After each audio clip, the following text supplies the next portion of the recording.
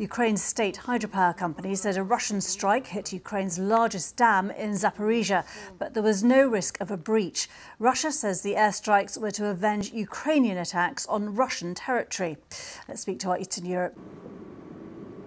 Well, this was a massive attack overnight by Russia. It's the biggest that we've had here for quite some time, a combination of missiles and drones fired by Russia. They say they were targeting the energy infrastructure here, and certainly there were a number of hits on power facilities, power plants across the country. Now, the missiles and drones were fired right across Ukraine, north, south, east and west.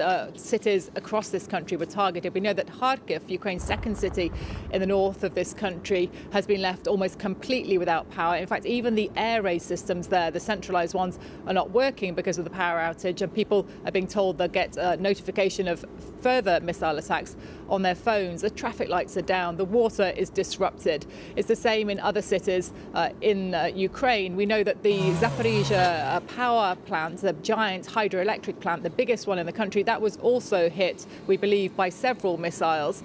We've been told by officials here that there is no danger that the dam itself will be breached, but obviously this is an extremely worrying attack for Ukraine. Remember, civilian infrastructure here has been targeted right throughout this war. If you remember the first winter of this war, it was one of the calling cards, if you like, of Russia. They hit power plants time and time again at the most freezing time of the year here. It's slightly warmer now, but these attacks are still absolutely devastating for Ukraine. Sarah Rainsford in Kiev, thank you very much indeed.